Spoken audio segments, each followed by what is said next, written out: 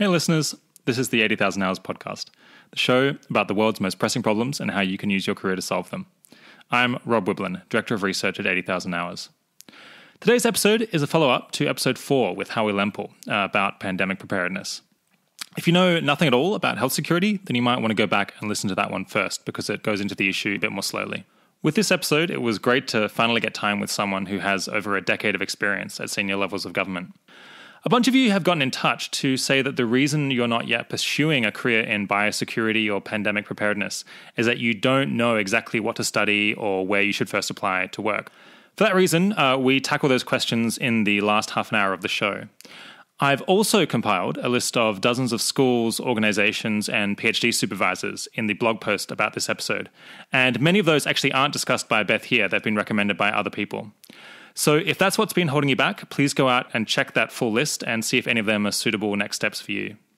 If you can imagine going to grad school in biology or medicine or public administration to tackle pandemics, or you're already in a position to apply to one of the organizations we mentioned on the show here, you should definitely apply to us for free one-on-one coaching to help you take action.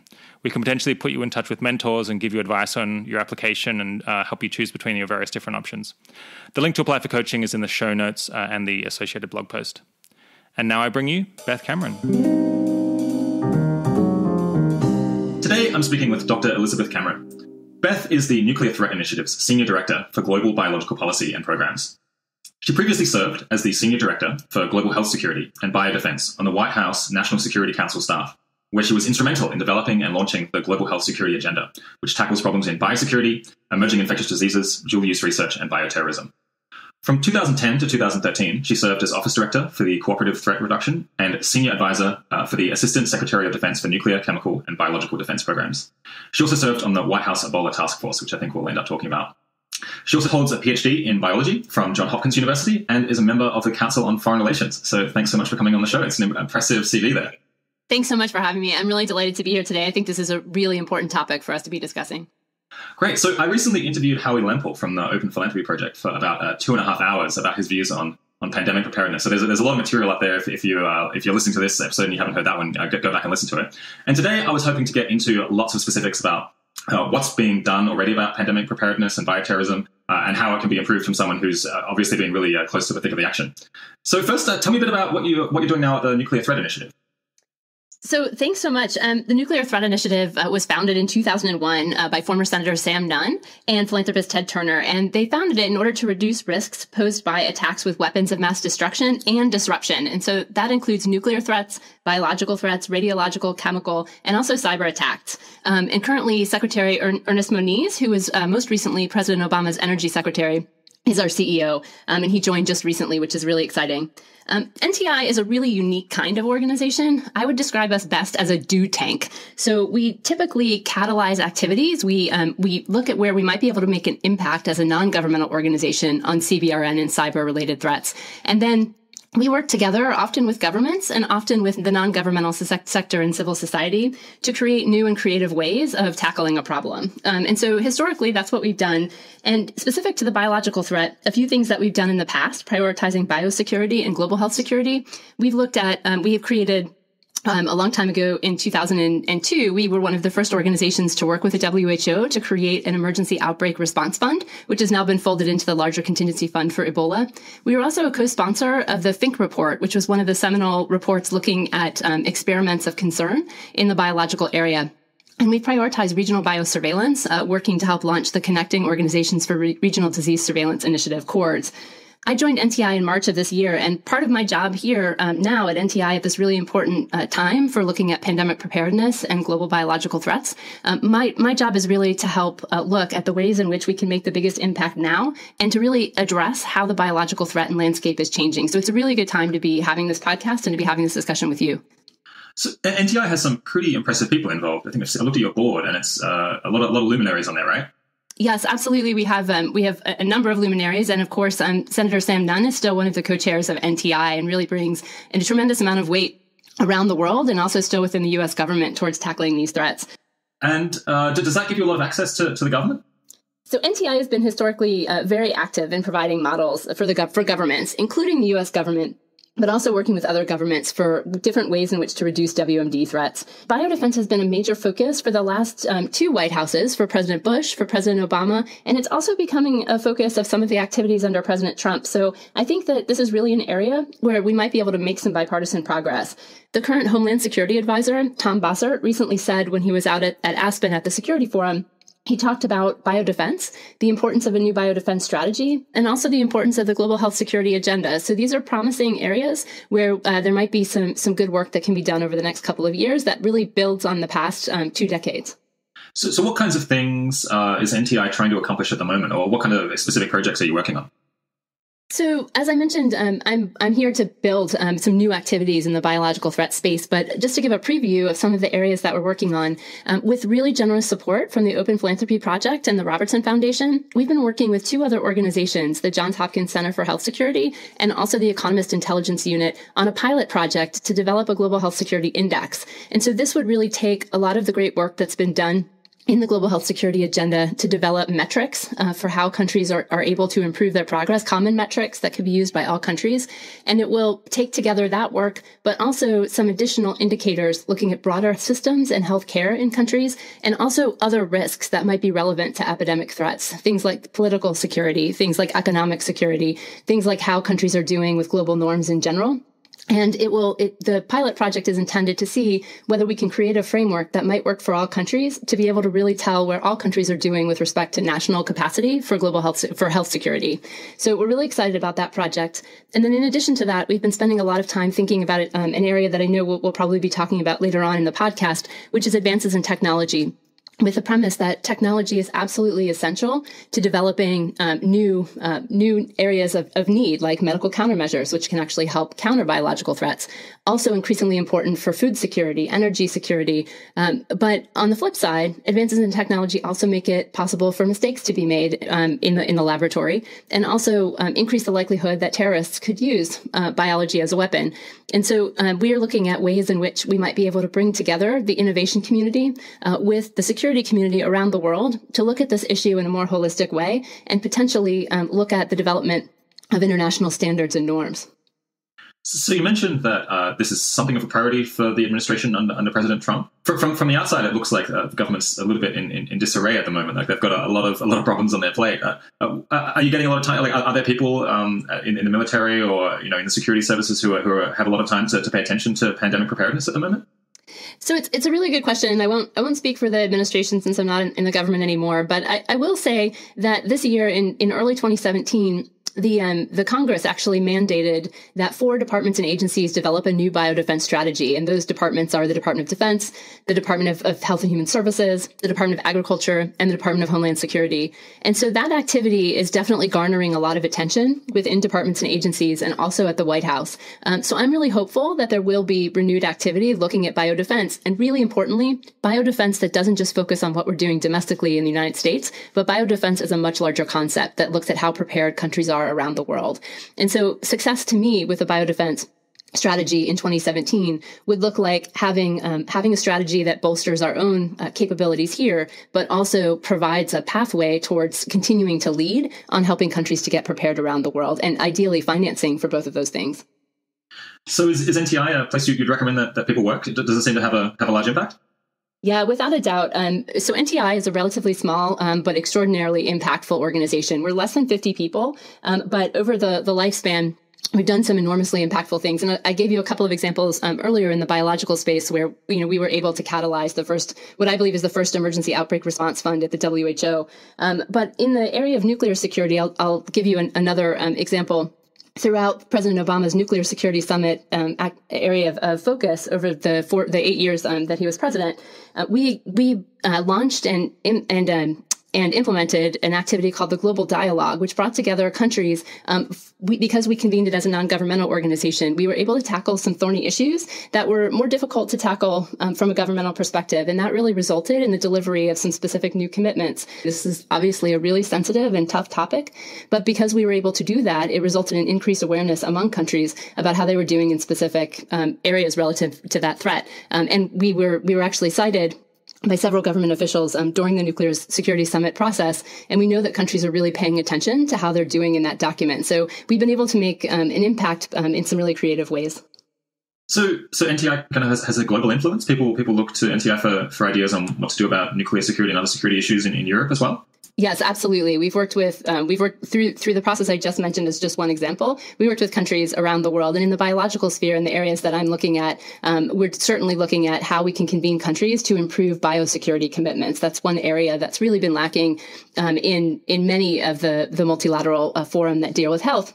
And we think that we have a comparative advantage in our ability to bring together a large number of countries, not only health ministries, but importantly, getting ministries of foreign affairs and ministries of defense to the table as well. So NTI hires fairly senior people, it looks to me. I think a lot of people listening will be in their 20s. Are there any roles for people who are younger? Yeah, absolutely. We have a number of fellows and interns here that go off to different careers. Currently, I have a Stanford intern fellow for the summer who just received her master's degree from Stanford. And she's really providing some extraordinarily innovative and new ideas for our program. So it's absolutely a place that young people should be looking at. And we've also made one of our areas of focus working with emerging leaders. We're actually looking right now. So sneak peek, hopefully by the time the podcast is out there, we'll have launched this, but we're launching a new competition in advance of the Kampala Global Health Security Agenda ministerial, which will be held in October. And the purpose of the competition is to get additional interest within the Next Generation Global Health Security Network, which is an emerging network for young professionals interested in the health and security interface. And the idea is to get some innovative new ideas where one of the criteria for the competition will be that the emerging leaders need to be working within their country across different sectors, so sectors of government or sectors of research, or they need to be working with different countries as part of the one of the criteria for a successful proposal. And then we're really hopeful to be able to do some additional work to engage next generation leaders as we launch additional efforts over the next year. Okay, great. We'll put up a link to that if it's up by then. Turning now to pandemics in general, obviously there's a lot of different security problems that humanity faces. You listed some of them. There's nuclear and biological, just war in general. Is pandemic preparedness one of the biggest security threats we face in your view? Yeah, without a doubt. Biological risk is absolutely increasing in both likelihood and import. And what I mean by that is that we have a much different environment today than, for example, we had in 1918 during the pandemic influenza that most people have read about, and which we're coming up on the 100th anniversary for next year in 2018.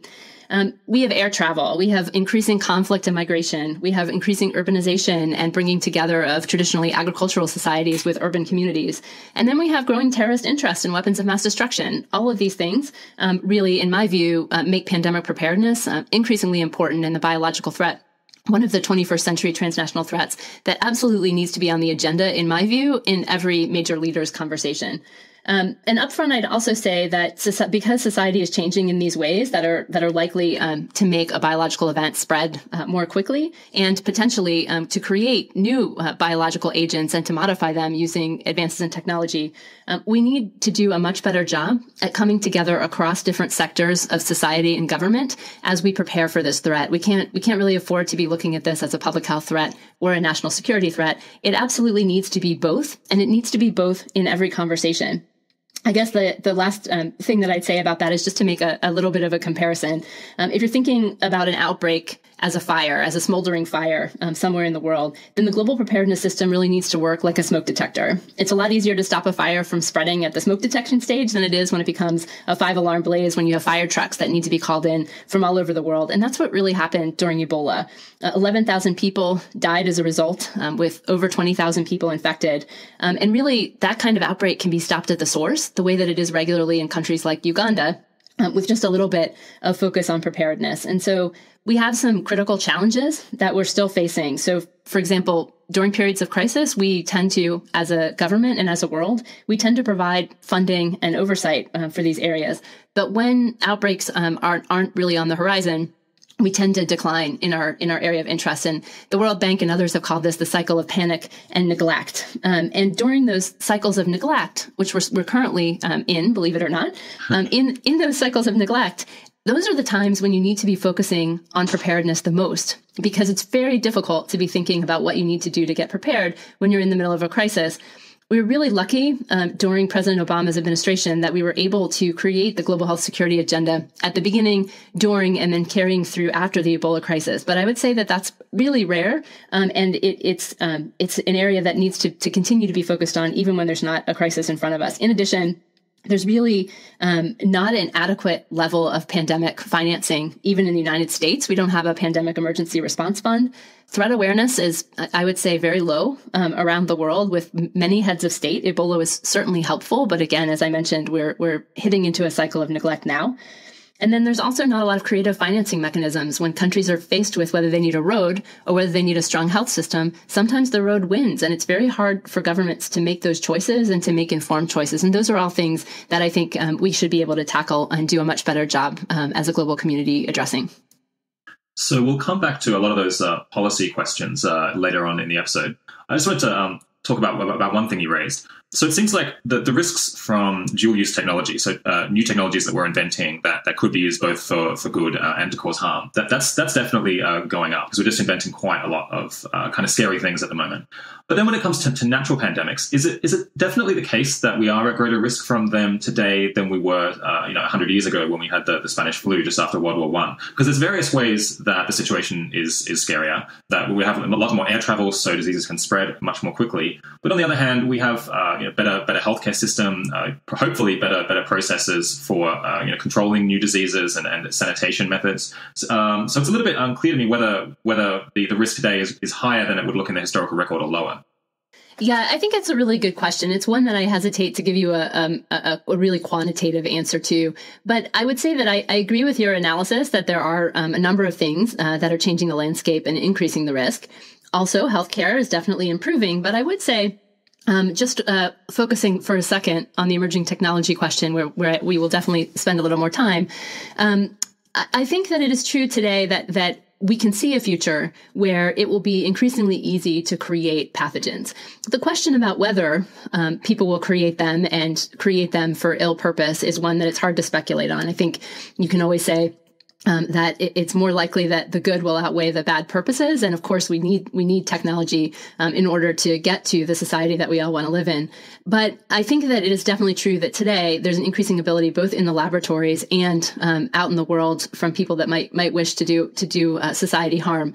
That now, as opposed to any other time before, the ability to create something for which we don't have a countermeasure has certainly increased. And I think the recent discovery of the ability to create horsepox, which portends the ability to create smallpox, a disease that we've eradicated, is definitely yet another wake-up call for how we need to be focusing on the ability to be prepared for literally anything that comes our way. So you've looked at a lot of different kinds of threats through your career, from natural diseases to bioterrorism to these accidents with new technologies. What kind of scenario worries you the most today?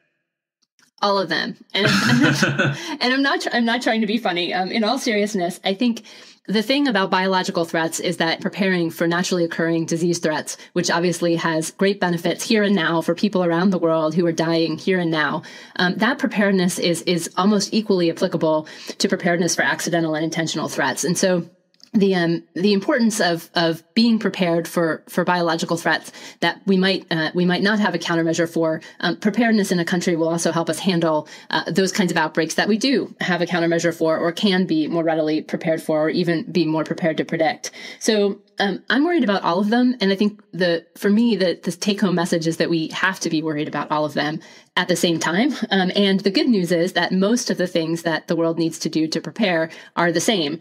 So focusing on what those things are, how to prioritize them, how to fund them, and how to measure impact, those things are the places where I think we need to spend the time. I've spent most of my career bringing together in some way, shape, or form representatives from the health community and the security community. And I consider myself to really have one foot in both camps as a biologist that's working in national security. And the place where we're able to make the most impact as a community working together is on the problem as a sum total, as any kind of biological threat that might come our way, and then how it actually comes our way. There are certainly other disciplines focusing on those things, but when we can come together and look at the whole picture and determine where to make the most impact, we're definitely in the best place. So are there any specific dual-use technologies that scare you? I think the technologies themselves don't actually scare me. What scares me is the separation of the communities that develop and apply new biotechnologies from communities that are really doing a lot of thinking about the risk. I think a lot of progress has been made to bring those communities together, but I think for the most part that as around the world, as new technologies are conceived of and new applications are developed, there's probably not an adequate discussion or training about what the downstream impacts might be. And I'm not an advocate of stopping technology. I am an advocate of thinking about the technology and the impacts of that technology while the technology is under development and before it becomes democratized. And I think that that one area where a lot more work could usefully be done is working with the innovators themselves to come up with ways that they can make an impact on security. And that includes considering the experiments in advance, but it also includes technology itself, new biosecurity related technologies that can actually help impact the risk as the technologies are being created. So I think the technologies themselves don't scare me so much, but the fact that they're often created in a vacuum without an adequate understanding of the risk, that scares me a little bit. So why aren't you in favor of stopping the development of some technologies? I've noticed that whenever you bring up this issue of dual-use technologies that could be extremely risky for civilization as a whole, people are usually very quick to say, "Oh, but I don't want to prevent these things from being developed." And sometimes I think maybe we should just have a moratorium on particular people. Sometimes I think that idea gets dismissed a little bit too quickly, or perhaps people don't want to take it seriously because it would be seen as too adversarial. But there might just be some technologies that humanity just isn't mature enough yet to deal with, and it would be better if we didn't give research funding to them, and perhaps it could be developed, in 50 or 100 years when we're in a better position to anticipate the risks and deal with them. Yeah, I like this question a lot because I think it really gets to the heart of some of the debates that different communities are having. So I can conceive of a technology somewhere in the future that someone wants to develop where some really smart people in the world, potentially who've been given a mandate to actually look at risk in real time as technologies are being developed, might say, "Whoa, wait a minute, we should think about this." Right now, though, what I'd say is that we need most of it. The dual-use biotechnologies that are being developed are absolutely going to be essential to solving the biological threats that we're worried about them creating. And so that creates a conundrum. And so a specific example is the ability to, create and modify DNA has absolutely been transformative in our ability to create drugs and vaccines that will counter biological threats that could be created by using the same technologies. And so understanding that in my view, we absolutely need these technologies to get to those countermeasures. If we're not in a world yet where we can create a medical countermeasure on demand and distribute it equitably around the world quickly. So what that means is that in the meantime, we definitely need to have mechanisms for assessing risk as we go.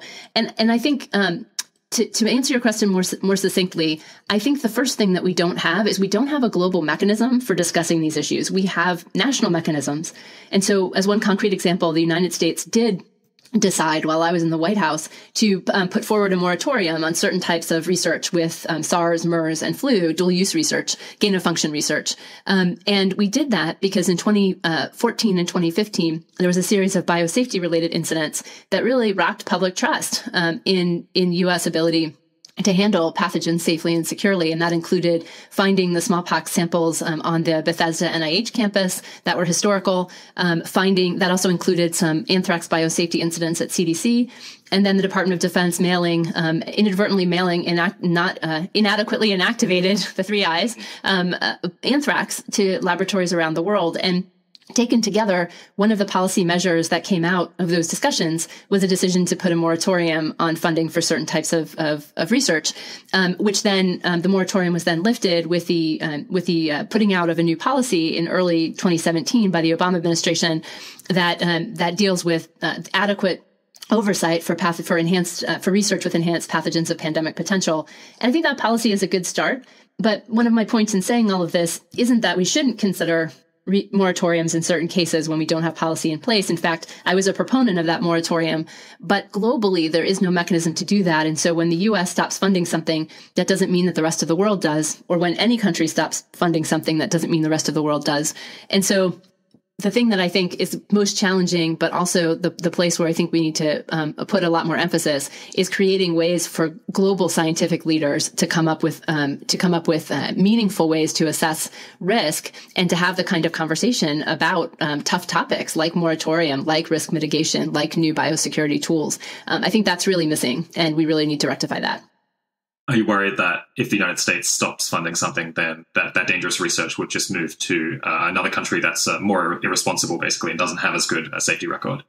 Yeah, I am worried that I'm worried that responsible science means talking about these kinds of questions. And it's not just the United States having these kinds of conversations. There's many countries around the world having the conversation about dual use risk and governance nationally and also on a global stage.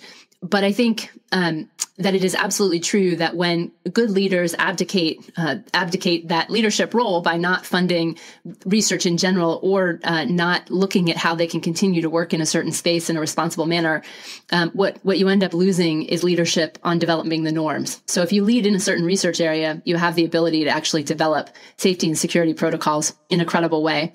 That said, I do again think that there's a great opportunity right now to bring together the community. I think there's every few years there seems to be an incident, an event, a specific new tool that's developed that puts everybody's eye on this topic. And the creation of horsepox is really another one of those times. And I think we as a community should capitalize on that and use it as a way to garner a new global conversation at a very high level. And I don't mean high level of government, though high levels of government should be involved. I mean, innovators should be looking at this. The future Nobel laureates of the world should be the ones leading these conversations. Tell me more about this horsepox. I haven't heard about it. Yeah, so the actual research itself hasn't been published yet, but there's been a number of reports about the research and the fact that it occurred. David Evans, an orthopox researcher in Canada, has created horsepox, which was a previously extinct orthopox virus.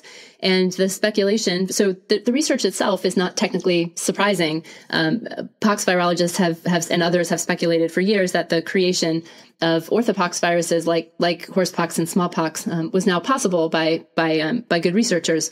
But the fact that it was done really basically creates new life to the argument that smallpox can be created from scratch. And the ability to create smallpox from scratch, I think, reopens the question about democratization of synthetic biology and technology and the ability of bad actors to potentially create things like smallpox, which have heretofore been eradicated.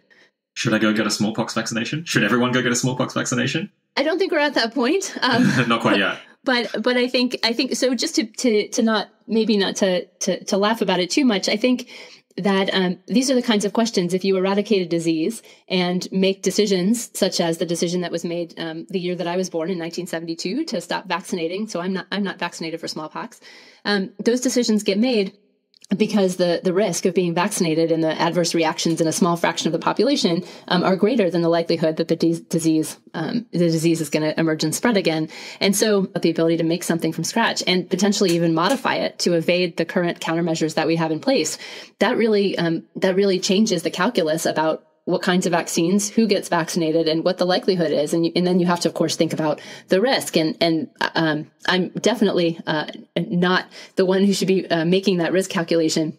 But as things continue to grow and democratize, we're going to be faced with a whole different situation for making that risk calculation than we had in the past. So at 80,000 hours, we worry a lot about the very worst case scenarios where billions of people die in some kind of biological disaster. That's because an event like that would have ripple effects on future generations that could last hundreds or thousands of years or really even be permanent. Whereas a natural pandemic that kills just a few thousand people or even a few million probably wouldn't. We'll just recover from that within a couple of years or maybe a few decades. Is that a perspective that NTI takes seriously? Yes, absolutely. So one of the important things about NTI is that we look at nuclear, chemical, radiological, biological, and cyber threats across a relatively small organization. So we spend a lot of time thinking about worst case scenarios. We spend a lot of time thinking about nuclear scenarios and what might cause miscalculation with nuclear weapons, for example. And so I do think that a significant biological event, whether it's naturally occurring or deliberately caused, could result in downstream impacts that actually make it even a much more serious event that would have ripple effects on future generations. And so one, of course, that I think about, especially from NTI's perspective, is that a biological event could happen in an area that's already unstable, that could actually lead to a nuclear miscalculation, depending on where it happens in the world. Of course, you can also look at some more traditional scenarios that I think would have some serious downstream impacts on future generations if you consider where they happen and the fact that a large number of people in one part of the world that happens to be unstable, migrating in the middle of a war. But in terms of absolute numbers, one of the challenging things about biological threats is that it's very hard to predict for any given scenario how many people would die, simply because depending on where it starts, where it spreads, who gets on which plane, where it's launched, where it's released, where it emerges, or how it emerges, all of those things could greatly impact the absolute numbers and the rapid response. And so the really important thing is that all countries really need to be able to quickly detect and stop outbreaks at the source before they become epidemics. So, and in addition to that, we really need to be much better prepared to respond in real time than we were during the Ebola outbreak in West Africa. And I just also want to give some credit here to the Johns Hopkins Center for Health Security. They recently published a working definition of global catastrophic biological risk, which I think is worth looking at. They questioned whether absolute numbers were necessarily the most important thing, but they did say that such events were those that could lead to sudden, extraordinary, widespread disaster beyond the collective capability of national and international governments and the private sector to control, and that if unchecked, global catastrophic biological risks would lead to great suffering, loss of life, and sustained damage to national governments, international relationships, economies, societal stability, or global security. And I think this is the first time that, at least as far as I know, that any organization has tried to define global catastrophic biological risk. And I think it's really important as a community working across different disciplines, including organizations like 80,000 Hours that are looking at really severe downstream impacts, which is absolutely important, and looking at health organizations that are looking at any epidemic anywhere in the world that might kill a much smaller number of people, but would certainly be significant and devastating, like the Ebola epidemic was. I think it's really important for the community to continue to discuss how we can work together. There's not enough organizations working in this area, and so I think it's really important that we look at the problem, dissect it, and figure out where we can make the most impact.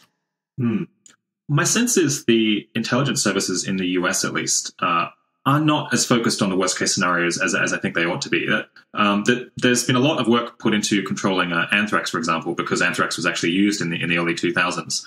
But I'm about 100 times as concerned about smallpox as I am about anthrax, because anthrax, as a lot of listeners may know, doesn't replicate itself. It doesn't spread from person to person. So you produce this toxin, and then you can kill a bunch of people with it. But there's no way that you can have a global pandemic of anthrax, even though it comes from a biological agent. Do you think that the government as a whole is maybe too concerned about things that have already happened that are smaller risks, and maybe not concerned about things that haven't happened that could be enormously damaging?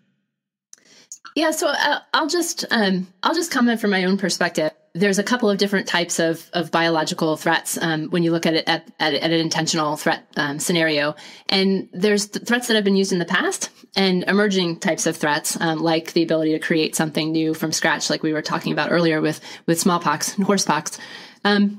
And I think that currently our governance, for the most part, certainly in the United States, is geared at our ability to handle threat agents from a list of specific pathogens. And I definitely don't dismiss the anthrax threat. I think in terms of the ability to cause fear and panic, it was pretty effective in 2001. And I think, multiple anthrax attacks happening at once, modified. I mean, I think there's some pretty terrible things that could occur with anthrax, and it's also sitting in most veterinary laboratories around the world. And understanding where it is and how to minimize dangerous pathogen storage while maximizing countries' ability to do good public health and biosurveillance is another important element of global health security. But I think that it is really important. You uncovered a really important issue in your question, which is we are much better prepared to handle, deal with, oversee, assess risk associated with specific lists of agents. When you start getting into new types of agents or new types of materials, when you start getting into modified agents in different ways, it's much more difficult to assess an experiment and look at risk, and it's much more difficult to figure out exactly how you'd respond. So I think that we definitely are entering an era where rethinking how we look at pathogens with pandemic potential is going to be increasingly important. I do think that, at least speaking from my experience in the government, I do think that the U.S. government and most governments that I've dealt with around the world, and frankly, most citizens are adequately concerned about pandemics. I think that the challenge is that when you talk about where policy gets made, where financial decisions get put into place, when heads of state are talking about other issues, including terrorism, including climate change, including cybersecurity, including nuclear security. Often biosecurity, unless you're in the middle of an issue of a pandemic like H1N1, or if you're in the middle of the Ebola crisis, it often falls closer to the bottom of the list. And one of the things that I found absolutely from working in the White House is that when something is at the top of the list, and global health security was at the top of the list for a long time in the Obama administration, you can get a number of things done and you can get a lot more emphasis put in place. And so I think in order to tackle the issue of how to best be prepared for the pandemics that will cause mass instability and chaos, in order to be prepared, it needs to be at the top of the list. And it absolutely should be on the agenda along with those other issues that I mentioned in every large gathering of leaders. There are a bunch of factors that can lower biodefense, like sloppy security in laboratories or excessive human contact with animals in farms or in nature. Are there any of these that worry you in particular? Well, like the answer to the other question, I worry about all of them. It's my job. It's what they pay me to do. But I do think that the one of the things that I am concerned about is laboratory security. And I think laboratory security is often, when you say those two words together, people immediately think of guns, guards, and gates. I think also of just, how a laboratory system is put into place and how that laboratory system takes advantage of new technologies that can actually help to detect threats early, how samples are transported safely and securely, how reference laboratories can confirm samples, and how that whole system taken together leads a government or leads a whole system, including the academic and the governmental laboratories in a country, to understand where pathogens are, what kinds of research are being conducted, what kind of training is put in place. And frankly, there's a number of programs around the world, including in the U.S., but also in other countries that are focused on biosecurity, that have looked at biosecurity for a very long period of time. And one of the great things that happened over the last couple of years is the world really came together on a set of metrics for biosecurity under the Global Health Security Agenda and as part of the joint external evaluations of the World Health Organization. And this is a process that really created metrics for implementing the international health regulations, which all countries signed up to be prepared to implement by 2012, but which by 2012, only less than 20% of countries were actually prepared to implement. One of the reasons they weren't prepared to implement them is because people didn't really understand what full implementation meant and how to measure it. In addition, biosecurity and laboratory security was not explicitly factored in to the international health regulations when they were put in place. And so now, through work that has been done by a number of countries over the past couple of years, the process for externally evaluating countries for IHR implementation includes a set of biosecurity metrics. And you could argue that they should get better, and I would argue that there's more indicators that could be added to that list. But for the first time, that list actually exists, and countries are able to assess themselves and, importantly, be assessed by others and publish those evaluations so that we know how they're doing on biosecurity, and most importantly, so that they know and so that the gaps can actually be filled. So that's one area I'm particularly worried about. What kinds of metrics go into that measure of their performance? Yeah. So some of the questions that are included are, does the country have an inventory of dangerous pathogens stored and where they are in the country? Another one of the metrics that's involved is whether they've been consolidated into a minimal number of laboratories. Another metric is whether effective modern diagnostics are being implemented as a way to decrease reliance on culturing and storing dangerous pathogens, but maximizing technologies that can actually detect threats earlier. So these are just some examples. There's also training metrics for whether there's a common curriculum across institutions where scientists and public health officials are trained to work with dangerous pathogens. Is there a common curriculum? And is there an adequate training program and a train the trainer program in place in the country? And there's also metrics for biosafety. I certainly don't want to rule out biosafety as an important and critical element, especially when you're dealing with accidental risk. Mm. So what's the definition of biosafety? How do these terms all differ? Yeah, so the shorthand for definition for biosafety and biosecurity is biosafety is the measures that are put in place to protect people that are working with pathogens from becoming infected. Biosecurity are the measures that are put in place to protect the pathogens from people that might want to misuse them or do them harm. And so biosecurity includes things like insider threat prevention. It includes, for example, understanding who's working with the pathogens. It includes having inventories that not everyone might have access to. So speaking of which, how do you feel about the mutant bird flu fiasco maybe you could call it a fiasco, maybe not, in 2012, but this was a case where some biomedical researchers in the Netherlands and Japan, if I recall correctly, developed a strain of bird flu that was contagious in ferrets in a way that this strain of flu had never been contagious in humans before. And ferrets are apparently a reasonably good model of contagiousness in humans. And there was a lot of outrage at the fact that they had created a very virulent and probably transmissible strain of flu that if it escaped the lab and infected humans, could have spread around the world and killed, even hundreds of millions, possibly billions of people. So there was a lot of outcry in the scientific community, and there was a moratorium on this kind of research for a while, and it got people thinking a lot about these problems with dual-use research. But Howie, when I spoke with him, thought that probably the research was worth doing because it allowed us to foresee what kinds of diseases might evolve and begin preparing to deal with them or producing vaccines. Do you have a view? Yeah, so first I would say, so one of the research groups was actually in the United States. So it was the United States and Erasmus University in the Netherlands. And, one of the things that I won't do is I won't go back and forth and parse the research itself. There were so many different conversations about it amongst the scientific community that I don't want to sort of Monday morning quarterback with where they came out with publishing the research. But one of the things that actually came out of that was the United States oversight system for dual-use research of concern. So before those experiments came to light, and before the discussion that happened in our own National Science Advisory Board for Biosecurity, which is the organization off of the National Institutes of Health that was asked to address this issue and whether the research, there should be a moratorium on publishing this research, the deliberations of that group and the involvement of the U.S. government in thinking about this as it was happening and then after the fact led to the development of a federal policy in the U.S. And also a policy in the U.S. also, but for each institution that receives any federal funding to look at dual-use research of concern. And one of the things that I think was really important about those policies is that it created a mechanism for institutions, for universities, to actually train students to look at different types of case studies from a very practical perspective as research was being conceived. And so I think that's really important, and it led to a really important shift in the way that we train students who might be working with dual-use research of concern. That said, that policy is also based on a specific list of agents. And one of the reasons for that is because it's very challenging to think of exactly what you would put on the list if you didn't have a list of agents. But I think coming back to an area that we discussed earlier, we know now that we're in a world where the threats that we face are not limited to specific types of agents.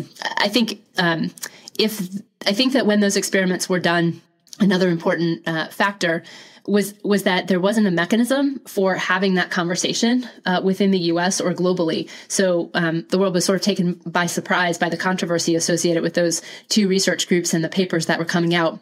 And I think that while we've made some progress, there's still a tremendous potential for surprise within the governmental and scientific community. And I'm not sure that we've created a mechanism that would lead to less surprise if something new came down the pike tomorrow. And so I do think that we need to consider what that way of dealing with surprise might be, and also how we can get to a place where we might be less surprised. Mm. Are there any hostile groups like terrorist organizations that we know are interested in developing biological weapons? So what I would say about this is that terrorists are opportunistic. And so I won't comment on any specific groups that might be more or less interested, because I think the truth is we just don't know. We do know that terrorists want to wreak havoc and panic and harm. And we know that chemical weapons have been, unfortunately, increasingly used. And so one of the things that really keeps me up at night is the possibility that any group might decide to try to use or create a biological weapon.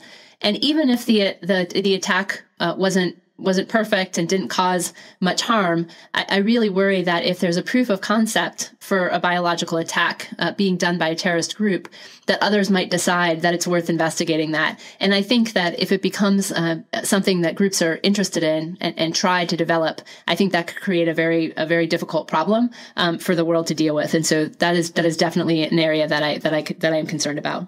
You could have copycat attempts. Yeah, copycat attempts, but and I think moreover, just interest in biological weapons as a viable way to cause fear and panic. So for whatever reason, they're not currently being used, and that's a really good thing. And I would like to keep it that way. When I spoke with Howie in the previous episode, he described how the various agencies that formed the global health community wake up gradually when a new disease is detected. But it sounded like a dismayingly slow process as countries haggle over who's going to contribute and figure out what they're actually going to do. That there isn't kind of a ready amount of money just sitting there that can be activated immediately as soon as there's a new pandemic threat. And within the US, it sounded like there was a lot of different agencies, some with a healthcare focus, some with a security focus, where there was a bit of diffusion of responsibility between them, and it wasn't entirely clear who would be leading the response if there was a new serious disease that was spreading in the US or globally. Is that an accurate picture? And if so, what can we do to improve the situation?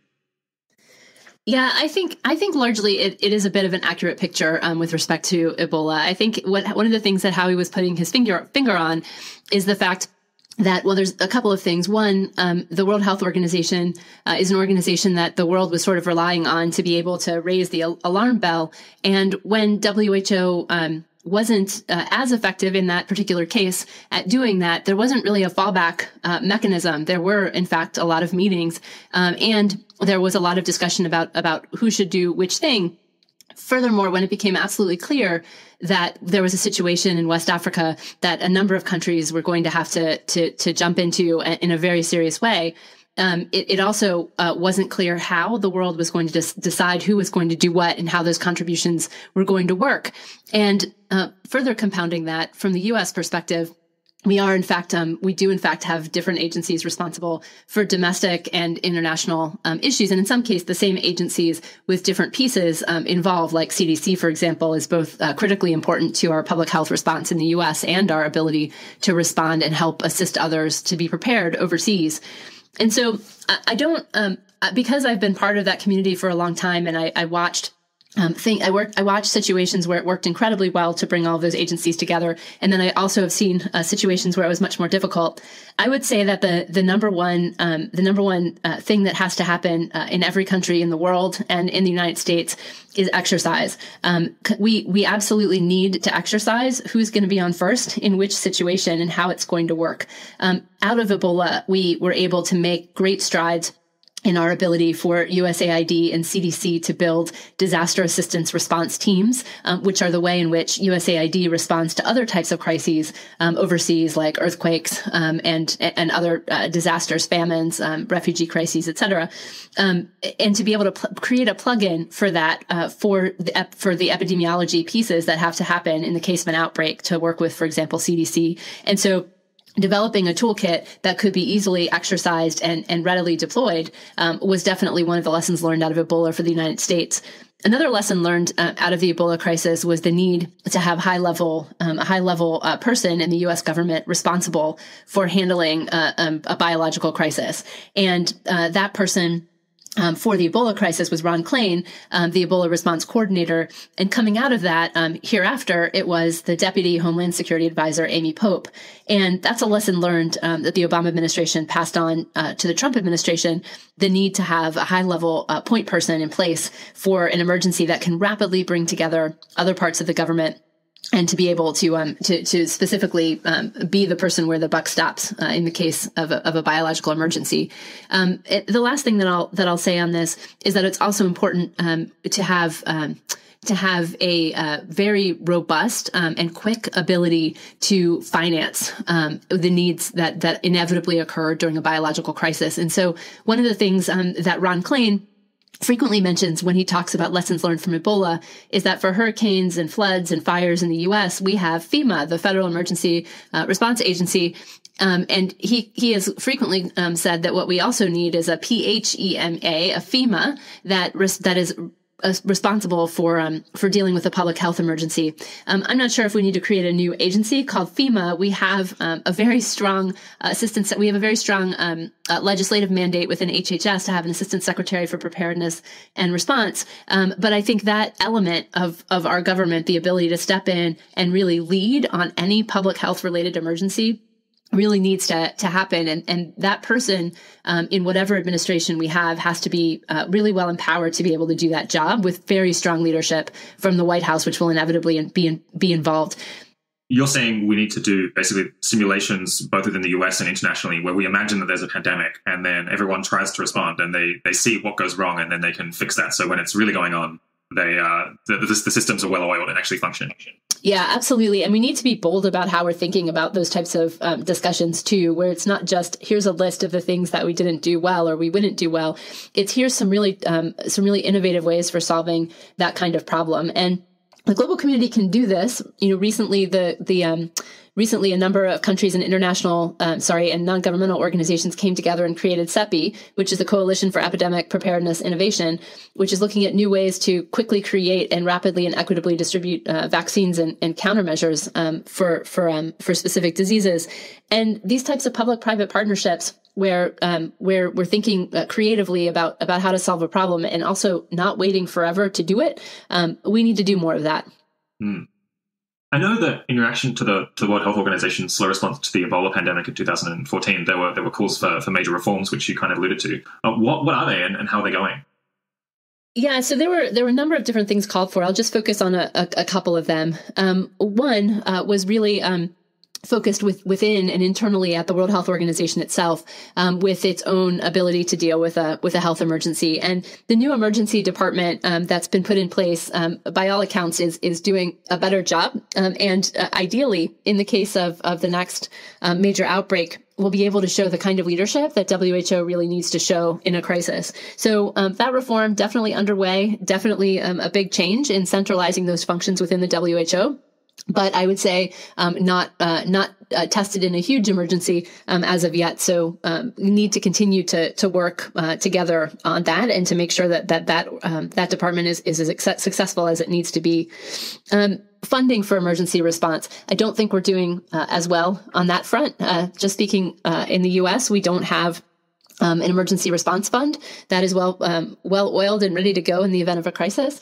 And there's a contingency fund at WHO. And I think that a number of countries have actually contributed to it. But I would also say that it's not clear to me that all countries are going to contribute to a centralized fund, because there's going to be different ways to implement in a crisis, some of which might be quicker than going directly through WHO. And so I think all countries need to have mechanisms for quickly responding, and there needs to be more creative mechanisms for doing it. So I'm not sure I don't think we're where we need to be on that front.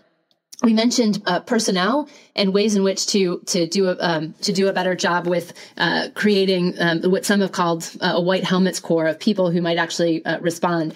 It's another controversial topic that many people have discussed, but it hasn't really moved a huge step forward, as far as I'm aware, in figuring out how we will muster the type of response. And I've also spoken with a number of clinicians who are concerned that there aren't adequate ways to rapidly assess an outbreak from a clinical perspective, and to be able to organize the kind of treatment that we would need for a crisis that might be even worse than the Ebola crisis that we faced. So I think we still have more to do there. Some areas where I think we've made some progress. As I mentioned, the Global Health Security Agenda was actually launched before the first cases of Ebola in Guinea came to light, to focus on country preparedness. And one of the things that came out of that effort was a set of metrics for countries to measure how they're doing on different aspects of preventing, detecting, and response to pandemic threats. That led to something that was very difficult to see a path forward to before Ebola, which is an external evaluation mechanism. And it sounds a little bit wonky, but just to give some perspective here, before the Ebola crisis, countries were largely measuring how prepared they were for a pandemic threat by doing a self-assessment that they then reported to WHO without using the same metrics. And so we had 194 WHO member states all reporting to WHO, not publishing the results, not using the same metrics, and usually reporting only from the health department's perspective, not the whole of government approach that you need to understand whether you're prepared for a pandemic. Now, a couple of years later, there's a mechanism that includes cross-ministerial external evaluation where experts from different countries around the world come into the country, do an assessment, working with that country over at least a week's time, running through a series of common metrics across 19 different target areas that are important for public health emergency preparedness, and then publishing the results. And so far, over 50 countries have actually done this external evaluation, including the U.S., which signed on early to make the point that we needed to walk the walk. And so a lot of progress has been made on that front. But the next big thing that really needs to be paid attention to is how the gaps that are being elucidated through these assessments are going to get filled. Again, figuring out how to finance filling the gaps, how countries can put in their own funding, but also leverage donor and private sector funding in a much more organized fashion, and developing ways to actually catalyze that. I think that's going to be a really important thing on the horizon. Mm. You were involved in the White House's response to Ebola, to the Ebola outbreak in 2013-14, right? Yes. Yeah, tell me about that. I guess it was both exciting and terrifying? Yeah, it was both exciting and terrifying. And I will admit this, I've worked in a field for the last 13 years since I've been in government that is relatively scary. So working on cooperative threat reduction for nuclear, chemical, and biological threats. And I'm usually still able to go to sleep at night and to sleep through the night. I certainly have days that give me more or less stress.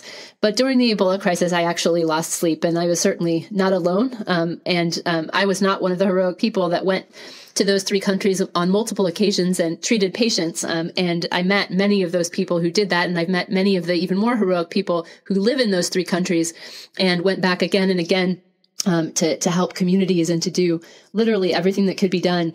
But I lost a lot of sleep, and I saw the absolute best in government during that crisis, where people pulled together, where there was no distinction between levels, where every morning I had a meeting with the highest levels of our government to talk about what more could possibly be done, what more data we could get. And the things that left me frustrated and my colleagues frustrated on a regular basis, fortunately, had nothing to do with people or with the extraordinary humans that we had a chance to work with. It was the lack of systems that we just didn't have yet. The inability to get really strong data that was analyzed quickly in a crisis is another big gap elucidated during Ebola that hasn't been filled. And without that kind of data and the models that were needed, just the feeling that we were always one step behind this virus, that we didn't know exactly where it was going to be, that whatever we could throw at it might not be good enough. And that was incredibly disheartening and scary. But at the same time, we saw a situation where every element of our government and governments around the world stepped up to the plate, where we had Operation United Assistance with the Department of Defense sending in people to help with command and control, where we had the Monrovia Medical Unit, where public health service officers set up an ability to treat health workers. All of those things were incredibly valuable. But I think one of the big takeaways for me, and I think it's probably true for many of the people on the Ebola Taskforce, is that we have to be prepared next time. And what we're going to get hit with next is not going to be Ebola. And it might be in a place where the U.S. military isn't able or not welcome to come and help. Or it might be in a place where the 3 countries affected, or the number of countries affected, don't work so well together. We were incredibly lucky that those 3 countries worked very well together in the crisis, and none of them collapsed. If that had happened, it would have been an entirely different kind of situation with even more risks associated with it. And so I think most of us came away from that crisis feeling sad, heartened by the good in people and the incredible resilience in countries like Sierra Leone, Guinea, and Liberia, but also with the ability that we just can't let that ever happen again. The big problem that you were facing was that you didn't know how many cases there were and where quickly enough, so you were flying blind a lot of the time. And is that just symptomatic of the relatively poor health infrastructure in those countries? So I think it's partially symptomatic of the poor health infrastructure, but I think that it's part of the fact that we don't really have national or global biosurveillance systems, and that's kind of a jargony term, but the ability to actually get from case data to analyzed information in situations where people are actually migratory. That's a problem that's very common to a number of countries in the world. And then the fact that these 3 countries had never dealt with Ebola, and there was a huge barrier to overcome just in convincing some people in the population that it was real, and that's a communication challenge and a data challenge. So yes, in sum total, that was one of the major problems. Just having good data, but also having really good ways to transmit that data and to analyze it and to work as a global community in a crisis on anything that you need to work on the response, on the research that needed to happen during the crisis, on the medical care, on who should be where, on how many Ebola treatment units. Data became absolutely the key to everything. I remember there was a time when it was quite unclear whether we were actually going to be able to put out the fire of Ebola in those countries. And it was an open possibility that it might spread quite widely, at least across countries that didn't have sufficiently good containment mechanisms. And then Ebola seemed to go away. There was a big international response, and basically we did manage to win. My understanding is that the thing that made the biggest difference wasn't even necessarily the international response. The US military, from what I've heard, arrived in large numbers, but a bit too late. The pandemic was already receding by then. And the thing that made the biggest difference was a change in burial methods in those countries, because traditional burial practices in West Africa involve the family members bathing and kissing the bodies of their relatives, which is an incredibly good way of spreading Ebola. And local rural communities, eventually seeing the devastation that they were facing, apparently changed their burial practices, and that really managed to slow down the spread. Have I got the story right there? So that was definitely a big factor, and that was certainly something that our USAID supported by working with the communities on safe burial practices. It was a big focus of the U.S. Part of the Ebola response. So absolutely, that was a huge that was recognized as a big challenge and something that was a really big focus for the international response community that was working with the three affected countries. But what I guess one of the things I would say is I certainly I don't refute the data about the course of the outbreak. But what I will say is that it's very hard to know what would have happened in the absence of the response, and the response at all different periods. So I think it's absolutely true that an earlier response would have been better. But I don't necessarily ascribe to the notion that the response that did happen in September didn't make the main difference in the outbreak, or even a large difference. And I don't think that's exactly what you said, but I think it's really important to recognize what it meant, what it potentially meant, what it did mean to the people in the country that saw the response there, that saw clean places for people to come and be treated, that were receiving risk messages on a regular basis, that felt like people showed up and were there, and that there was leadership. And I don't at all believe that the outbreak would have ended when it did if it wasn't for the response that the U.S. put forward and that other countries put forward. I think that it is, though, really important to better understand each of the different types of elements of the response. And so, the importance of safe burial, the importance of communication messages in different communities and how they work. So anthropology became a huge piece of the outbreak, and including anthropologists on teams working in the field, absolutely vital to the response. And then being able to, have an effective emergency operations center in every country in the world that can respond to an outbreak and centralize government agencies' ability to respond cogently and to get information in one centralized location. Those kinds of things are absolutely vital coming out. And I think digging down into what all of those elements are is something that's vital. That said, showing up and leading is always going to be important. And so I don't think that our response was in any way non-effectual.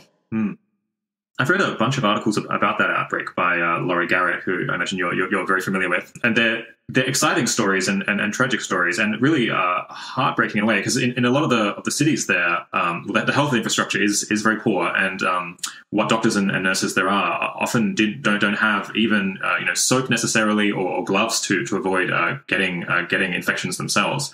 And I read about the people in the Ministry of Health and the frontline medical staff who were dying in really quite significant numbers, and were working on absolutely no sleep. They were completely overwhelmed by the scale of the number of people coming into the hospitals at the peak of the epidemic. And many of them weren't even, in fact, being paid, because there was no money. They'd run out of money in at least one of the countries. But despite that, most of them continued to go into work, facing really a very high personal risk of death in order to prevent the spread of the epidemic, and just my heart went out to them. It was like going onto the beaches on D-Day. Really, they were taking an enormous personal risk in order to protect all of us from the spread of a really, really horrible disease. No, that's absolutely true. The personal tragedy that came out of Ebola for health workers, for people who went back again and again and lost huge numbers of their own community was just it was just heartbreaking. And I think the other thing that is certainly talked about, but maybe always bears repeating, is just the incredible stigma that survivors of Ebola faced. And some of these survivors of Ebola went back to continue to work because they had already survived and were immune. And so, but were facing stigma from their own communities. And that happened. The stigma actually happened even here in the United States with Ebola survivors.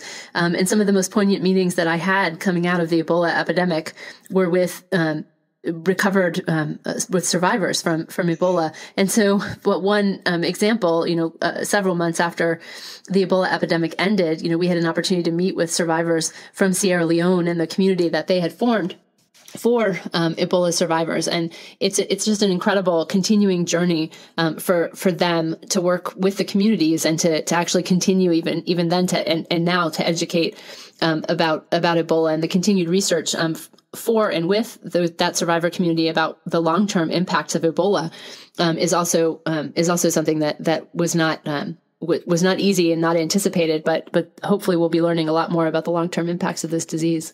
Yeah.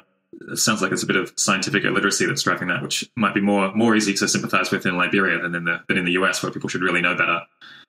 Yeah, I think stigma is a terrible thing wherever it occurs, and the root cause is always lack of education, and so that is a critically important thing, even in the middle of an outbreak, to deal with. But certainly after the fact, becomes even more important in some ways. Mm. So, given your experience, are there other reforms, either at the international level or the domestic level, that you'd like to see to tackle a situation that's similar to Ebola or potentially worse in the future? Yeah, I mean, at the risk of repeating a couple of things I said, I will, because I think it's worth emphasizing them again. We need an absolutely effective WHO health emergencies department that is able to show leadership in a crisis. But we also need mechanisms for the world to come together during an outbreak, working with WHO and with the broader UN, that are effective.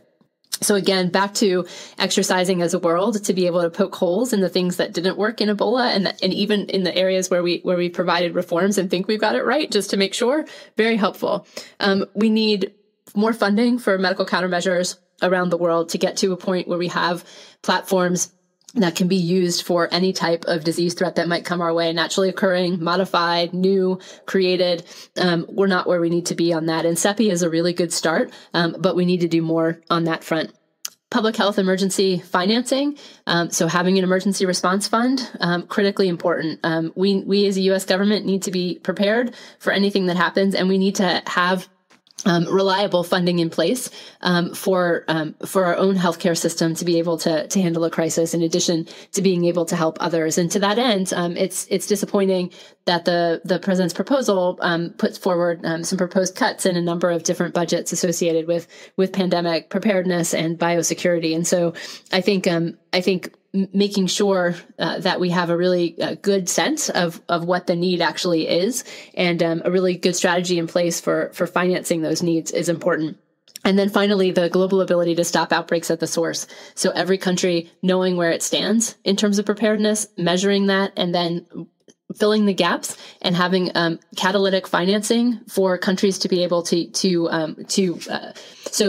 I think one of the major things that would be incredibly helpful in this space would be to have a fund that would allow countries that want to put more money into pandemic preparedness to be able to draw upon it as leverage to get some additional funding in their own budgets to improve pandemic preparedness, and then to be able to measure over time that they've actually been able to fill the gaps as a way to leverage and increase their own financing from their host ministries. I think there's a tremendous number of organizations that are interested in putting funding forward for pandemic preparedness, but people are not quite sure where to put that money, where it's going to be measured. It's easier to see an effect for a specific drug or a vaccine or a treatment, number of people treated, number of people vaccinated.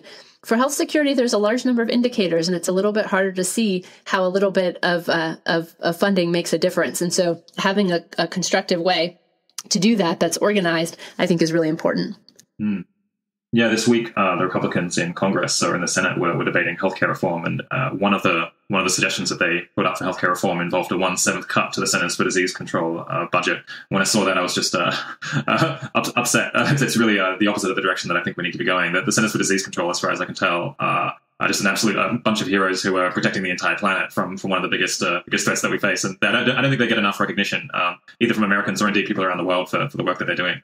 Here, here. I couldn't agree more. And I think thinking about the Centers for Disease Control as part of our biodefense, when someone from the CDC helps a country stop an outbreak at the source by helping them detect it, by training field epidemiologists, by developing an emergency operations center, that is biodefense. That is stopping an outbreak at the source. And we're in a position right now where the Ebola supplemental funding provided a great bolus of funding for health security. And the Congress should be absolutely recognized for deciding to put us to provide a specific piece of the Ebola supplemental for forward-thinking global health security.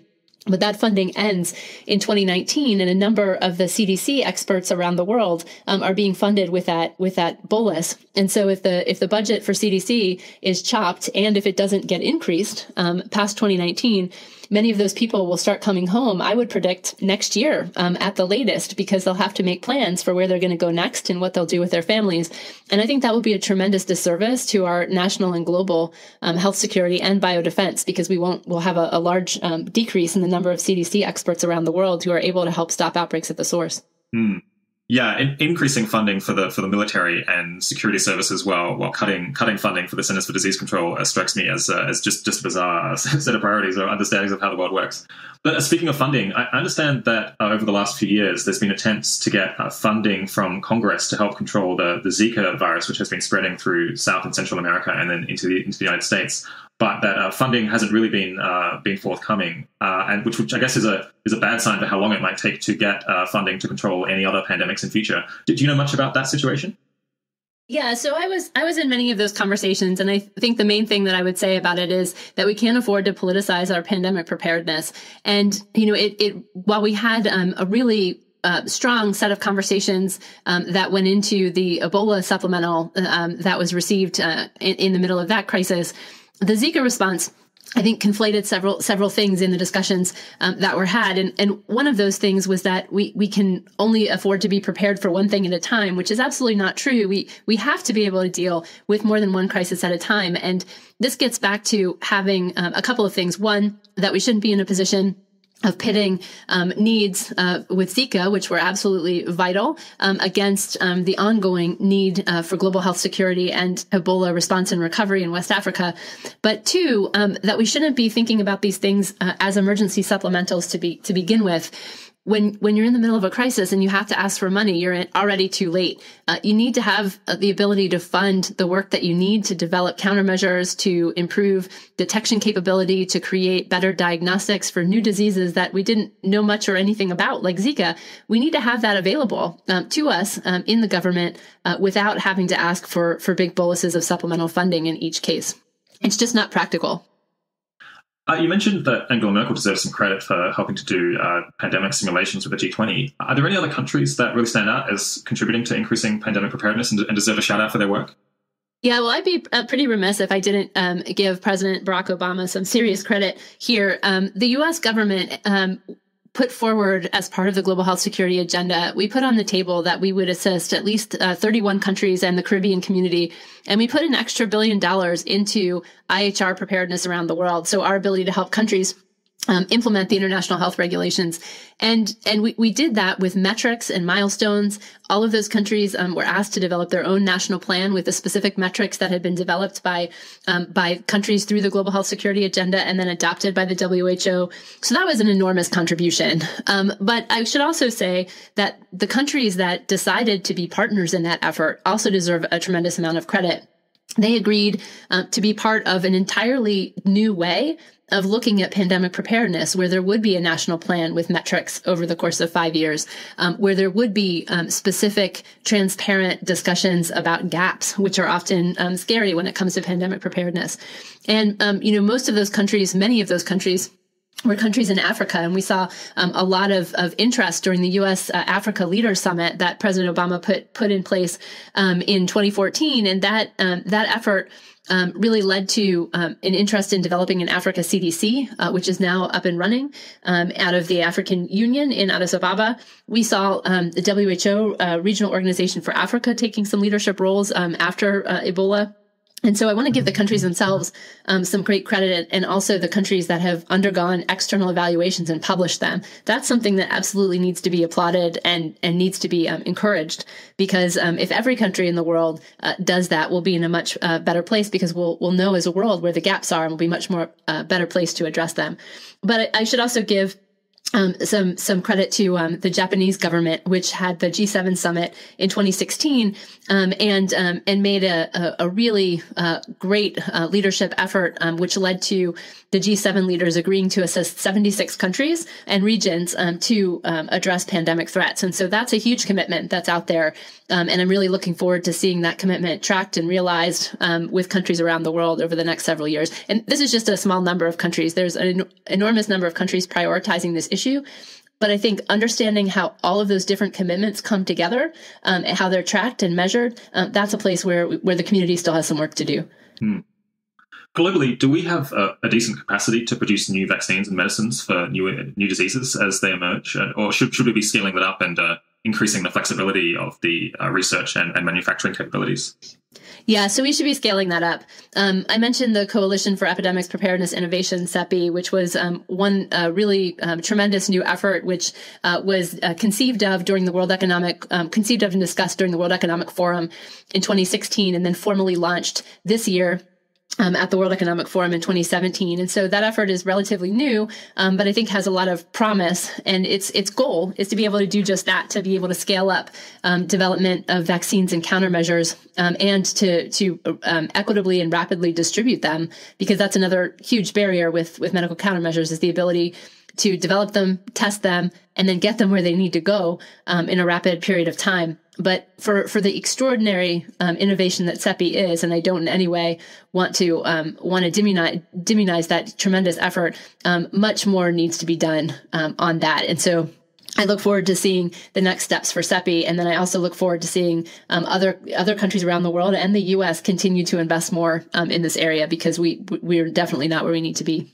How can that kind of thing be funded? I imagine that most vaccines are produced by pharma companies, right? And a lot of the research capacity, I guess, would be in universities and pharmaceutical companies. But they're going to have the capacity that is kind of profit maximizing, at least for the companies. But we kind of want to subsidize them so that they have more researchers and more manufacturing capacity, so that we can respond if there's a disaster scenario. Can we pay them extra for producing vaccines, or pay them for having slack capacity? Yeah, I think I think that the U.S. Effort through BARDA is one of the innovative ways to do this, and CEPI really takes a bit of the model from BARDA, which is to develop a partnership with companies. I think one of the things that I hear frequently from companies in various panel discussions about this topic that I've attended over the past couple of months is just the need to have really specific planning with those companies, and then to be able to follow through on that planning. And if there's a decision made to ask a company or to partner with a company to create a new countermeasure, to then follow through, because the thing that really makes it difficult and makes companies want to leave the area of developing medical countermeasures for pandemic threats is when they don't think that when there's instability in the market, when they don't know that they'll actually have a purchaser at the end of the day. So is there anything you'd particularly recommend that people watch or read to learn more about how international and domestic pandemic response can be improved? Getting back to one of the themes we talked about earlier, which is the fact that even if we identify all of the gaps, financing as a world, how countries can actually responsibly and quickly fill those gaps is a big hole. There is one recent report that came out in May that I would highly recommend. It's a really good read, and the recommendations are very crisp. And it's from a group called the International Working Group on Pandemic Preparedness Financing, and it's called From Panic to Neglect. And that report is available on the World Bank's website, and I would highly recommend that one. So far, we've mostly been talking at a pretty high level about what we would like to see changed internationally. And I want to now try to zoom in a little bit more on what the people listening can potentially do themselves. But first, what people working in pandemic preparedness are you most impressed by and would maybe like to see more people join? Yeah, I'm particularly impressed in terms of groups that are looking especially at links between health and security, and then also groups that are looking at biosecurity and advances in technology. The Johns Hopkins Center for Health Security is headed up by Dr. Tom Inglesby. That group is doing phenomenal work, and I think that they're regularly publishing innovative and interesting reports and ideas, as well as convening dialogues around the world.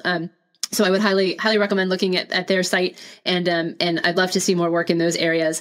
Also, iGEM, the International Genetically Engineered Machine Competition, they have pioneered some great work, not only in working with students on innovations, but also looking at safety and security. And Piers Millett is the lead for safety at iGEM, and they're doing great work. And I think they could build on that work to do more with the next generation in terms of risk management. I'm also really impressed with the SynBio LEAP program out at Stanford, and the work that Megan Palmer and Dave Rallman have done in building the community, but also building in responsible science at the same time. So that's just a snapshot of groups. And I think that we've been really fortunate to have a new funder in the Open Philanthropy Project. And I know that you spoke with Hallie a little bit about their work, but I just want to stress that there really aren't very many organizations that are funding biosecurity and pandemic preparedness as a niche area. And I think that has held back progress, certainly in the civil society space globally. So just looking beyond some of the groups that I mentioned in civil society, the Global Health Security Agenda, which is now 59 countries, and the JEE Alliance, which is looking at how countries can understand their own preparedness gaps and fill them. Those organizations are doing great work, and I think that all countries should consider joining.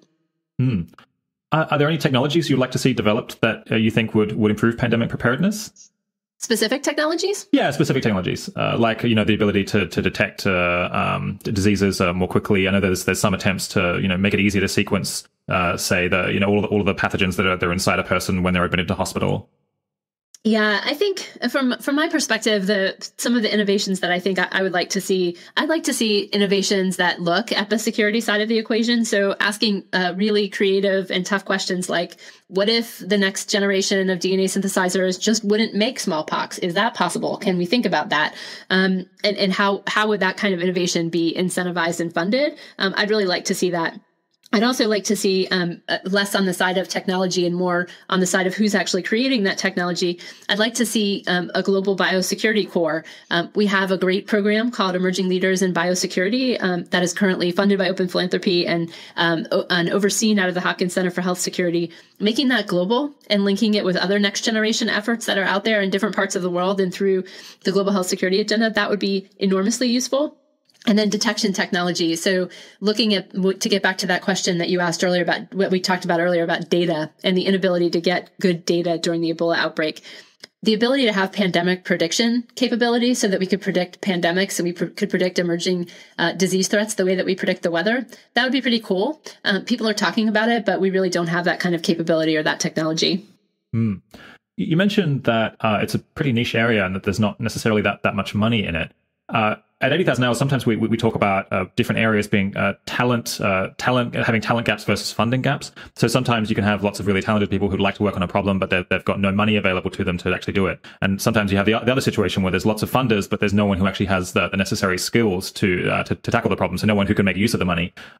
Would you say biosecurity is more one or the other? And is this also a good thing for donors to potentially moving into, as well as people who want to actually use their career? I think it's both, actually, in this case. But I also think that that we do have a dearth of people who've been trained in biosecurity writ large. And I think some of the programs I mentioned before, like the LB program, like SynBioLeap and others and iGEM are looking to change that equation. But I think that there's just not nearly enough given how fast the technology is moving and how many people are working on it. We have a mismatch in the number of people who are focused on the biosecurity specific piece. And it may be that we need some specific additional people that are just focused in biosecurity, but it probably is more of a situation where we need people who are trained in the science and looking at technology and policy, who also have biosecurity as one of the things that they focus on. So it's adding it in to existing disciplines, and then it's also building the discipline out itself, and then it's also funding for all three of those things. Yeah. I know that some parts of the intelligence services and the military are interested in biological threats, and they sometimes have a lot of money to throw around. Do they dominate the space, or do they dominate it, but it's all classified, and so it's kind of quite separate from what people are working on outside of those areas? So I can't comment on anything in the classified space, but what I can say is certainly there's a lot of funding for innovative new technologies, including in biosecurity in places like DARPA, for example. One example is their Safe Genes project that looks at how you might inhibit gene editing. If gene editing were ever to go awry, could you actually inhibit it in some way? And DARPA over the years has certainly funded great innovations. And I think that while it's great that we have the funding coming through those programs, we also definitely need additional funding sources in civil society. Mm. From an advocacy point of view, whose minds need to be changed in order to get better policies in the US and internationally? Is it bureaucrats who aren't convinced that this is such a problem, or they don't know what to do about it, or is it politicians or journalists? If you were writing an op-ed about this topic, whose mind are you trying to change? Yeah, I think that it's probably three communities for different reasons. It's the government, it's academics and the academic elite communities, and then it's also philanthropists. And I think all three of those communities recognize that pandemic preparedness and biosecurity are important. I think, though, that there's been a lot more focus on response, which is absolutely important, and developing new drugs and vaccines is vital. But I think there's been less focus on the upstream pieces, since we aren't at a place where we have the medical countermeasure for everything, as we discussed before. We really should be focusing on preventing outbreaks from becoming epidemics in the first place. And that means biosecurity, detection technology, investments in public health workforce. And I think that even among those areas, it's not that people don't care. It's that people don't prioritize it above other threats. And so if I were writing an op-ed, I'd be aiming at all three of those communities, but really breaking down the problem and saying, here's why you should care now. Here's why this rises to a level where it should be at the top of the agenda. Is there any potential for someone to organize a kind of grassroots campaign of people saying, I don't want to die in a flu pandemic, so please, government, do something more to protect me? Yeah, so I think that I think advocacy is a missing component for pandemic preparedness. Many years ago, I worked at the American Cancer Society, and I work with people in communities that focus on many different disease threats. And it's easier to rally a campaign around a specific group of people who've been affected by something very specific. It's a lot harder to get people motivated amongst all of their core priorities that they have to look at any pandemic that might arise from any situation. And so it's just very challenging to get people to focus on it. I'd say two things. One, by focusing on pandemic preparedness and the core health security needs that countries have, you're helping with every disease threat, including some chronic diseases that people face. And second, if you don't spend time focusing on this, you're going to pay an enormous amount at the back end. Preparedness costs a lot less than response, and we really need to be prepared early. But I think there's I do think there's a lot of room for advocacy around this issue, and we haven't seen the kind of grassroots campaign focused on this that we have on specific disease threats. Mm. I think it's one of the reasons that we prioritize pandemic preparedness is that we think it's pretty neglected relative to the scale of the problem. And I imagine a lot of the reason is just that it's a lot easier to rally people around problems that already exist and are very clear than it is to rally them around a problem that doesn't yet exist but might. And in fact, people sometimes make fun of you. Sometimes people have made fun of us because a lot of our recommended problems are things that we think, risks that we think will exist in the future that don't exist now, where we think you can get a lot of leverage by helping to prepare us while very few people are working on them. But you can sometimes seem a bit disconnected from the real world where there's people are dying of things right now. I'd love to see a grassroots campaign. I worry that the odds might be against you trying to get enough people concerned about something that isn't already in people's faces. It's so hard to get attention around political issues as it is. So I think it comes down to making it real for people, what it is that they're getting from pandemic preparedness, and then again, what it is, how it is that they're going to actually measure success. Because I think with anything where you're focusing on prevention, measuring success is much more challenging because you can't measure that something didn't happen. You have to measure other things. Fortunately, in this space, there's lots of things that can be measured, and we now have metrics. It's just making it real for people that are putting dollars and advocacy into this problem. And I think that absolutely can be done. We just need to spend a little bit more of a concerted effort figuring out what works in different communities and how to do it. Mm. Yeah, we have had some pandemics or some new diseases in our lifetime, but I guess we just haven't had a really big one. We haven't had a huge one since 1918. So maybe people are a little bit complacent if recent experience hasn't alarmed us maybe as much as it should.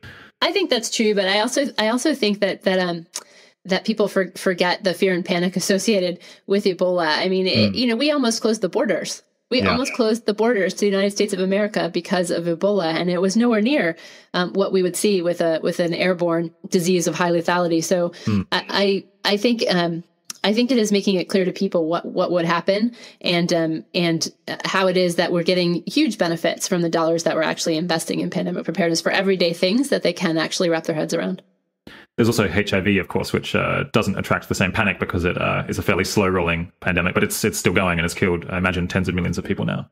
Yeah, and we finally have an AIDS-free generation in sight. And so the other thing that we have a historical challenge, I guess, as a world, not just as a country, is that once something becomes, once we start making progress, people sort of chalk it up to, okay, we can move on to the next one, but you have to finish the job. So I'm very hopeful that we'll keep that funding up, and many of the investments in global health security really dovetail with some of the investments that have been made in HIV, especially in building laboratory capacity, in building workforce and epidemiology training. And I think making those links more clear, that these programs are actually talking to one another and that we're leveraging the dollars effectively. I think that kind of case, particularly for a congressional audience, is really important. Mm. Getting even more concrete now, if people want to enter this field, what should listeners study early on? What are the range of options that you're most enthusiastic about? Yeah, so I'm really excited that you asked that question, and I hope that many of our listeners are thinking about this field because it's a field where we need you, and we need you no matter what your area of interest is in this space, whether it's building new technologies, whether it's biosecurity, whether it's pandemic preparedness and global development, or whether you want to go into political science and look at how health and economics and instability relate. All of those things are viable ways to enter this field. This health security pandemic preparedness field is necessarily a field of multidisciplines. And so it absolutely is a field where if you're interested in studying it, you should be considering global health. You should be also considering political science, and you could start being interested in this field and actually getting a job in this field coming from either of those avenues, in addition to others. So maybe just by way of very, very quickly telling you how I got into this field, it may give people solace because it wasn't particularly well designed, but it may elucidate a number of different avenues to get into the field. I'm a biologist by training. And I actually didn't study infectious disease at all. I studied cancer and cancer genetics. And when I left the laboratory, I had this idea that I wanted to make a difference in public policy. And certainly I wanted to learn how public policy was made. So I took a AAAS, American Association for Advancement of Science Policy Fellowship to work in Washington for a year. And I came to Washington and worked on Capitol Hill in Senator Kennedy's health office. And there I got a really, really good taste of how Congress works, how legislation works, how bills become laws. Back to my Schoolhouse Rock experience, actually seeing that in real time, a bill on Capitol Hill. And I met a tremendous number of people who convinced me that evidence does actually go into legislation, contrary to popular belief. Certainly good legislation is informed by policy, data, and evidence. And then I went to work in a nonprofit, the American Cancer Society, looking at public health, but from the perspective of chronic disease. But in that job, I learned a lot about advocacy. I learned how to work with states and locals and to build grassroots campaigns to influence government. And that was incredibly helpful for me, not just because it was really rewarding to do that specific work, but it was something that it really stuck with me and that I used later in my career. And then I wanted to work in global health, and I went to get another fellowship to go work in the State Department for a year. And I ended up working in an office that redirects former Soviet weapons scientists that had weapons-related expertise to work on peaceful research projects. And in that job, I got a really, really good taste of how the health and the security communities could work together on something really peaceful and helpful to mankind. And from that experience, for the last 13 years, I've been building my expertise in what we call cooperative threat reduction, which is how do you work cooperatively with another country and with its experts to reduce threats posed by nuclear, chemical, biological weapons. And so that really translated coming back to my interest in health, global health, and domestic health when I got to the White House in looking at how cooperative threat reduction, public health, biological security, and pandemic preparedness all come together. And so all of those different jobs that I had are jobs that could be entered with a number of different backgrounds. You could come into them a number of different ways. And so I just say that by way of hopefully convincing your listeners that you can get there through a number of different routes if this is a place you're interested. But I would recommend starting by reading literature that's not just focused on the public health aspects, the political instability aspects, or the biosecurity aspects. I'd read literature that looks either places like those resources I mentioned earlier that look at the blend of those things, or reading literature from all three and thinking about where the seams are and where there's still more work to be done and studied. Is it difficult to operate at the intersection of different fields? It both seems very valuable, but also you can potentially end up in a situation where no one particularly thinks it's their responsibility to fund you. Yeah, I think it is challenging. I think more and more interdisciplinary work is becoming the norm. But I do think that it's hard to describe to a potential funder exactly what your interest area is. Fortunately, I think health security is a place where the term, one of the things that was effective before, during, and after Ebola was just frankly branding this field as global health security, making it clear that what we're talking about is being prepared for a biological threat, whether it's naturally occurring, accidentally caused, or deliberately released. And making that clear in every conversation really became a brand, which I think now will make it easier to explain what that field is and what the interdisciplinary components are. But yes, I think it does make it more challenging, but then it's incumbent on you, the listener, to explain why the seam is so important and why you need to be working there. Ebola made pandemic preparedness cool again. Yeah, I mean, I think the term global health security was coming into use before Ebola, but there was trepidation using that term, and unfortunately for the world, it took an epidemic of that proportion to bring global health security into the mainstream. So how do you feel about doing a medical degree? That's one of the most common things that people are working on when they start taking an interest in this field. Yeah, I think certainly a medical degree is a really viable way to get engaged in health security. And certainly if you're interested in treating patients, it's a requirement. And if you're interested in developing medical countermeasures and vaccines, a really good basis in immunology is absolutely helpful. But I'd say that it's not required. What about on the social science side? It sounded like anthropology or ability to get people to change their health behaviors could be really valuable. Do you know people who come through that route? Yeah, so I think during Ebola, the role that anthropologists have to play was something that certainly impressed a lot of people in the world, and it was a topic of discussion in a number of meetings that I attended during and after the Ebola epidemic. I think for me, not having a background in that field, watching the importance of understanding communities, how communities work together, different types of communities, even between the different Ebola-affected countries. There were a lot of differences in how communities developed and are led, tribal communities versus urban communities. Understanding how your recommended interventions might work in a specific community is vital. And so I would definitely encourage people interested in social science to look at this field, because I think there are a number of important and interesting problems that you can solve for us. What are some smart early career steps that people in their 20s should make in terms of where they study or what they study, how they can build a network in this field, and how they can learn relevant skills? Are there conferences they should be going to, or like any particular roles that are a very good stepping stone?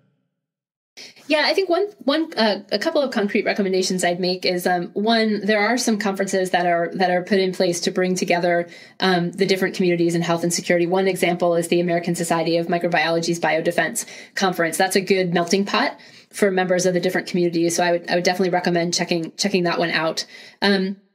I also would recommend networking whatever field or route you're in of the different routes that we've discussed. I'd recommend making it your business to meet and talk to people who are in other disciplines but are also interested in health security. I could certainly would recommend, if you're interested in biosecurity, applying for the ELBI Fellowship, the Emerging Leaders in Biosecurity Initiative program that the Johns Hopkins Center for Health Security oversees. That's a really great network that is being built currently largely in the U.S., but hopefully increasingly globally. And that's a place to meet people who are working in this area, and they have an alumni program as well. And then finally, the Next Gen GHS Network. If you Google that, Next Gen GHS Network, you'll find a group that has been created around the aspects of the global health security agenda. And that group is free to join and is global and is run by a leadership that's actually elected on a yearly basis by the group. And it provides webinar opportunities, mentoring opportunities to get paired with an expert in health security. And I think that's another really good entry point. Which governments or agencies are the best places to work? I think there's a number of different government agencies. So it's hard to pick between a different government agency. But if you're interested in it, it kind of depends. They're all your favorites. They're all my favorites. I would say that it depends on the type of experience you'd like to have. And ultimately, it's interesting and useful, in my view, to get experience in more than one government agency if you're interested in working in public service. But I'll just mention a couple and the different types of work that they're engaged in, like how it feels and what you would do. If you're interested in working around the world and getting a firsthand experience of what kinds of health threats on a day-to-day basis countries are dealing with, I would certainly recommend looking at the Centers for Disease Control, their Center for Global Health, and also the U.S. Agency for International Development, in particular their Bureau for Global Health, but also other pieces of USAID that give you a broader flavor of what development really means, what sustainable development really means. I'd also recommend looking at other agencies that the public health community might not traditionally look at. But for example, the Department of State, the ability to have health diplomacy, diplomats that are conversant in health-related topics. We learned in Ebola how critical that is, and how important our ambassadors and having ambassadors in those three countries that could really listen to agencies like CDC and USAID. That was vital. And so if you're interested in joining the Foreign Service, it's certainly a place where we need more people who are interested in and focused on public health. And I'd certainly be remiss if I didn't mention the Department of Defense. So I was a Department of Defense employee while I was on loan to the White House and before that time.